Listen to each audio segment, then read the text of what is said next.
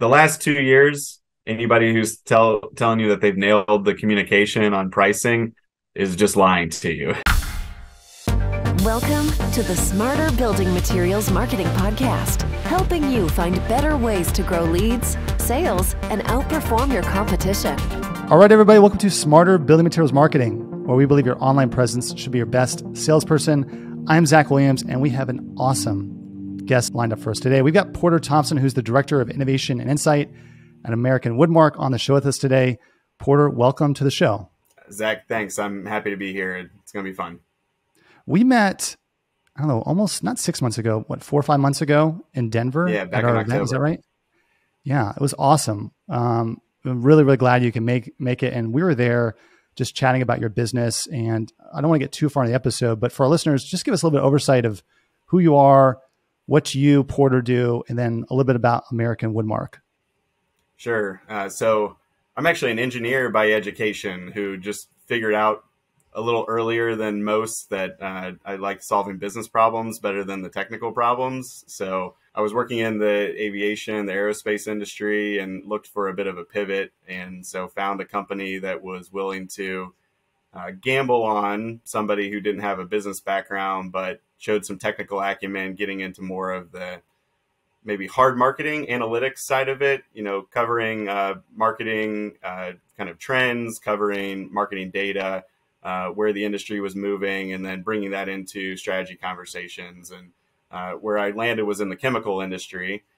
So B2B, hard manufacturing, that's kind of my background, and ultimately looked for and found an opportunity to get more consumer facing, more brand facing, try to expand my marketing toolkit. So just an expansion of solving business problems. I came over to American Woodmark about 6 years ago, and I do things like special projects, strategic initiatives. That's where the Innovation and Insight title comes in.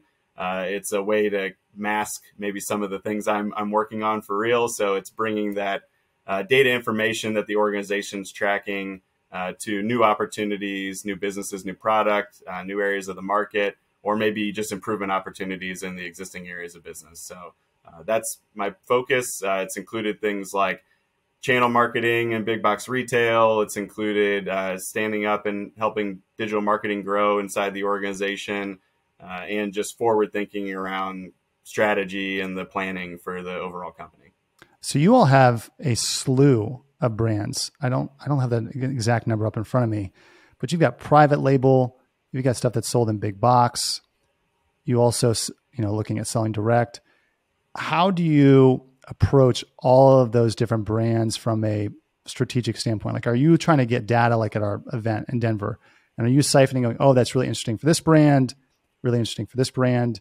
How do you approach strategy when you've got a pretty large array of brands that maybe overlap even a little bit? Yeah, we think of our brands as a way to connect with the right audiences in the market. And so each of these brands should have a target on the other end of it. And so as we collect information or think about the data or how we want to understand and present ourselves to the market, it's driven through that customer focus. And it may be customer in the true sense for American Woodmark, which would be our B2B partners, but it may also be consumer driven. So who are those homeowners that are ultimately ending up and shopping for our products? We organize around channels. So we think of big box retail as having some similarities, and then smaller specialty retail, distribution, home builders that we sell to. And that helps us keep our brands and audiences organized. When it comes to private versus, the proprietary brands of American Woodmark, it's really about partnership. So who are we partnered with? Who's that target audience, and ultimately what's the brand and the program? Because it's not just the product, it's the service, the way they're going to buy, the tools and the support they get through that buying experience.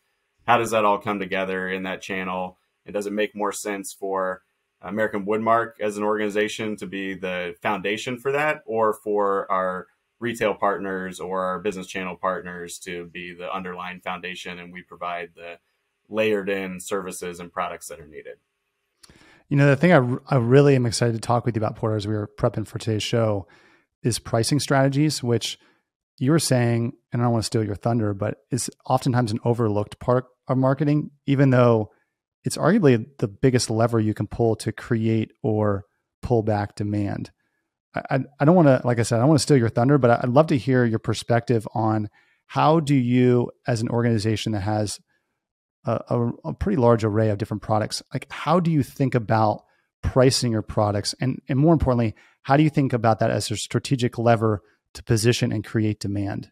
In fairness, pricing is a group effort for any organization, right? Even the best of them. So a lot of help, and I'm one of the team members who helps contribute to it. But you think about at American Woodmark, probably north of 20 brands. Like you said, we've got that mix of private and proprietary brands.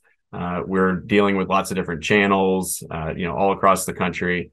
The challenge for us is finding that right point that's acceptable in the channel, the way that they do business and for the audience that they're targeting, and that ultimately allows us to achieve our goals as an organization and reinvest in the business and build new programs, solve new problems for our customers, and continue to be a good partner for them over the long run. So, it's really for me, thinking about being intentional. So it rather than waiting, being reactive around pricing, the last 2+ years, I think everybody's really been chasing it. In fact, I can't believe this hasn't been every week for you guys, because I think every manufacturer has been talking about rising input costs and inflation and how labor is getting more challenging and, just having to pay more for everything, freight, logistics. Being a manufacturer is expensive right now. It doesn't matter where you're doing it, what part of the world, what part of the US, it's expensive right now. And so I'm happy to be here talking about, I think it's about being intentional. So really sitting down with the organization and thinking about what are the key drivers, what are the goals and objectives of the organization overall, how can you create a framework for decisions? Because as we were talking about, pricing is one of those levers that you can pull fairly quickly as an organization, quicker than some of the other marketing P's that we talked about. Ultimately, you can move pricing, drive that supply demand curve in a direction that you want to. And so having a framework to make those decisions will just allow you to move more quickly. And being intentional just means having a plan about how your organization is going to sit down together and move forward. So it doesn't mean that there's one right way to do it or that there's a best way as a manufacturer. There's all different kinds of pricing strategies. Strategy is just a fancy word to say that you put some thought into it and you are structured and you're going to do it a certain way so that everybody remains aligned. But pricing strategy could be whatever you want it to be as an organization, as long as you found that, again, it meets those goals and objectives that you have. It meets the needs of the customers that you're targeting to serve in the marketplace. And then ultimately allows you to continue to sustain the business that you're running in. So for us, it's about creating that framework, thinking about what parts of the business need to be structured which way for pricing. We could go into a textbook and talk about what are the different types of pricing strategy. So, but maybe you're an organization that's just worried about what your cost inputs are, and you've got a certain amount of margin and overhead that you want to cover there. You could be a small independent retailer, or maybe your own, self-employed general contractor, and your goal is just to take home a certain salary. That's your profit for the year, and you structure your business around those costs. But as a bigger manufacturer, as a bigger organization, there becomes some more complexities. And so it might be that simple. And there's big manufacturers that do that. But there's also big manufacturers that look at more of a value-added strategy. So, here's our costs, but we know that the market places a certain amount of value on the product or the offering that we package together. Maybe it's a combination of goods and services that you're packaging together. And so what is the market value for those? You could do that by asking customers. You could see what their willingness to pay for things is.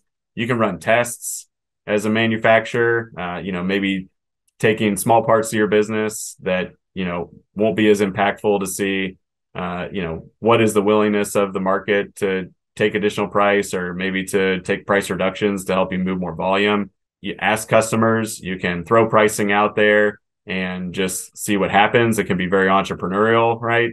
So there's lots of different approaches, but every organization needs to have an identity around it. And so at American Woodmark, we're a bit larger organization. It tends to help us to have a bit more structure, maybe not be so entrepreneurial about pricing and not throwing things around the market. But that doesn't mean that we don't have areas of the business that might feel more like custom pricing, where we know that we're supplying a unique combination of the goods that we have and the services that we're offering, the support model. Maybe it's, lead times and logistics that we're providing to a customer. And at the end of the day, we will price based on the unique circumstances that their customers presented to us. And then, for bigger partners where there's more structure, more repeatability and consistency in the business, that's what they want from you, is just consistency in that pricing. So for each of those different ways that we're pricing across the organization, you need mechanics. So how are you going to execute and deliver that pricing to the customer? You need decision-making, whether it's committee or maybe it's a process. It could be data or signposts, milestones that you're looking for that indicate you should do something. So some structure about how you want to make those decisions and when you want to trigger those decisions. And then at the end of the day, someone who's ultimately responsible, right? So you have to have that high level authority, whether it's a general manager, president of the business, the CEO, if it's that type of organization, who is going to make the final call when you're ever in doubt that it's the pricing decision you're making is not aligned with the overall company goals and strategies. So you need to know who's going to be accountable for that pricing. And then it's that partnership, working across the different functions, making sure everyone understands those different fundamentals in those different areas of your business or in your specific area of your small business, and that you all know your role, responsibility to bring to the table. And marketing really sits in kind of the middle of that network, right? So making sure that you're going to those cross-functional partners, you're working with your accounting, your finance people, you're working with your sales organization, you're working with your product and manufacturing organizations, and making sure that you bring all those inputs together to understand what the business needs to do. You hate to have your sales organization being the only part of the organization driving pricing because they've got specific goals and metrics that they're trying to hit, and they want to move product out the door and drive revenue and volume. But you also don't want to have finance knocking on your door and telling you that you haven't been diligently watching pricing, because it probably means that you haven't been hitting your revenue and profitability goals as an organization. So you want to be on the front end of that. And you don't want your product and manufacturing organizations coming and dictating what pricing is going to be based on how they want to run their plants. So you need to take into consideration all those different stakeholders and make sure that, again, you've got a framework to think through and ultimately make those decisions. And so we do that for each area of our business. You said something a minute ago I want to dig into, Porter, which I think the common listener might have just glazed over, but I think it's super important. Use the word identity around pricing and understanding what is your identity as an organization. I'm curious to get your take on if you've seen, I'm not going to ask you to name anybody, but have you seen anything in the market that you kind of scratch your head and you're like, wow, why did somebody do that? That doesn't really line up with who they are as an organization. Are there any situations where you see that as somebody who studies pricing and how that creates part of the brand and part of the demand around a product line or around a brand itself?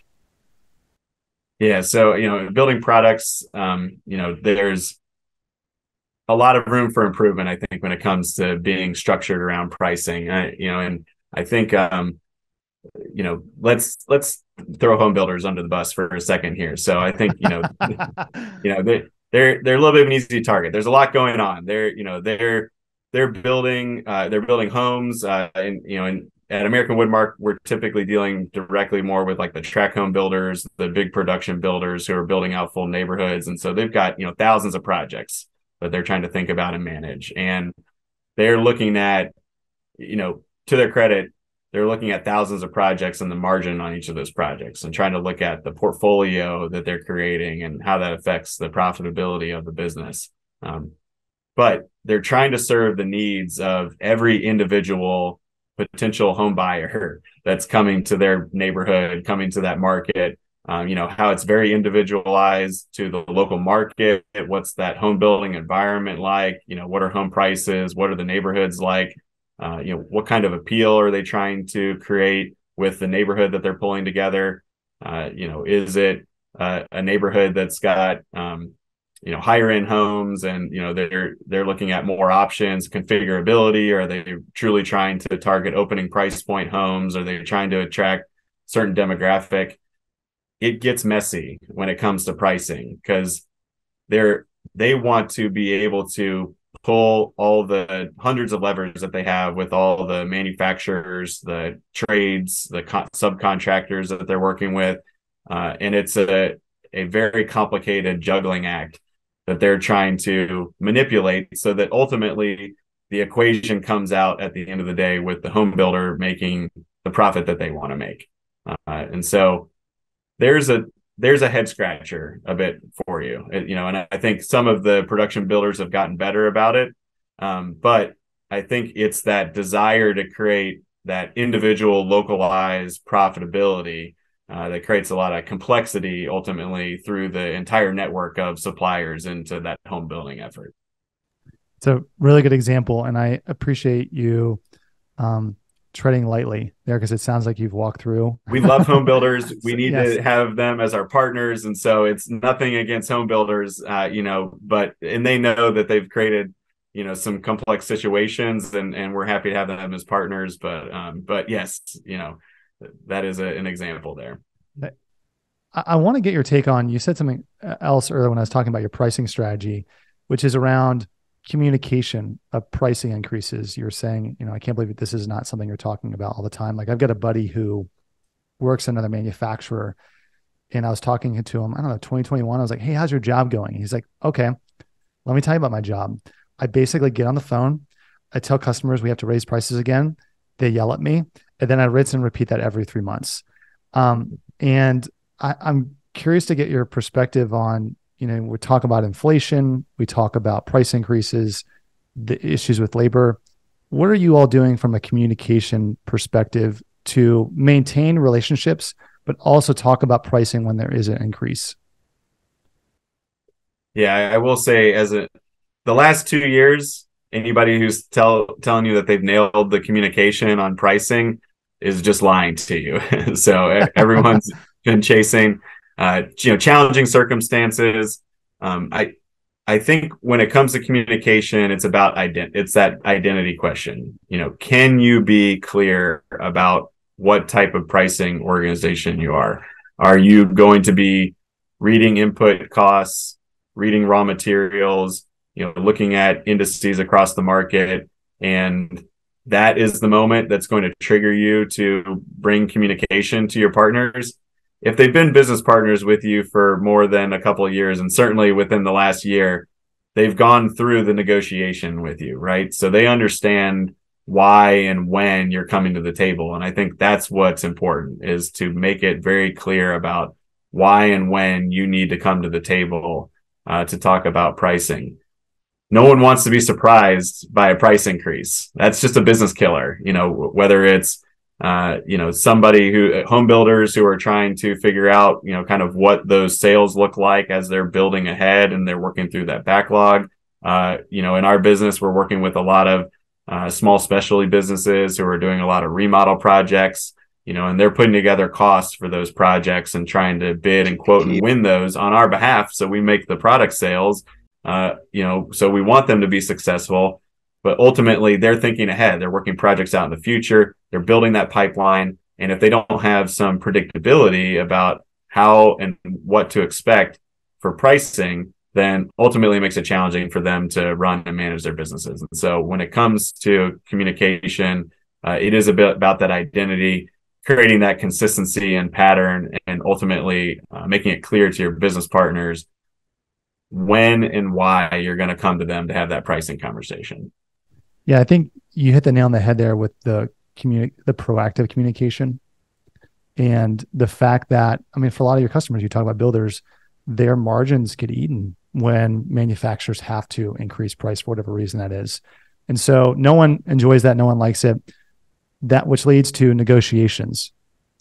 Talk to me about, if you can, share with me a little about like, what does your approach to negotiations look like with your different customers and partners?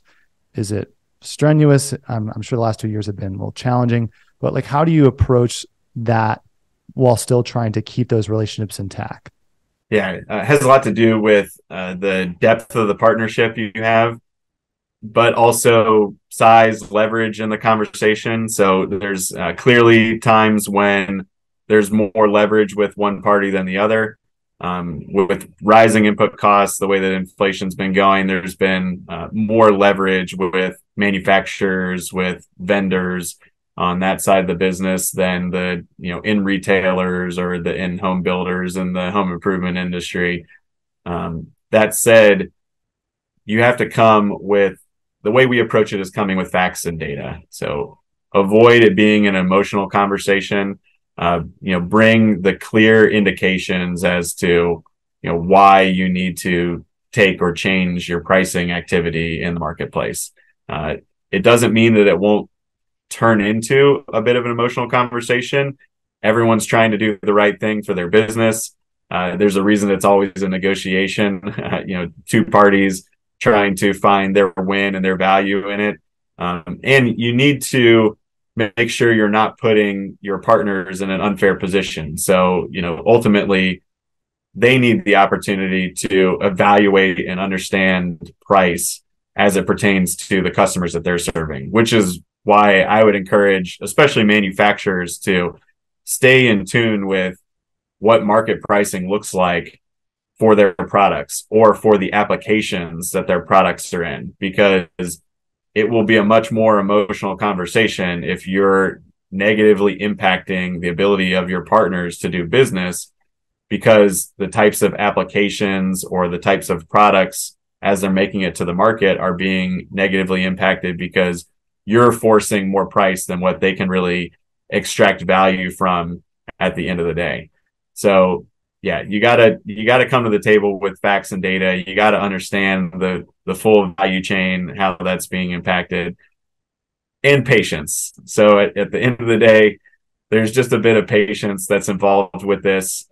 Even though it is one of the quickest levers you can pull as an organization and create change in the marketplace, everyone needs a chance to absorb the information, process it, react to it, start making their own decisions. And so some patience with your partners about what the next steps are going to be, and keeping that line of communication open so everybody is working toward the same goals at the end of the day. It's contentious, right? No one wants to talk about pricing. Nobody wants to take additional pricing. It's hard on their businesses, but it's a muscle that I think the marketplace is exercised a bit more the last couple of years just due to circumstances. And I believe it's one that the marketplace, the industry, will continue to try to keep exercised going forward, so that it doesn't feel like such a surprise in the future. This has been awesome, Porter. I really appreciate you sharing just your take on pricing as a whole. And as you mentioned earlier, it's something we oftentimes overlook, especially when there's fun things out there like brand and digital and like all these different areas that you can kind of create demand.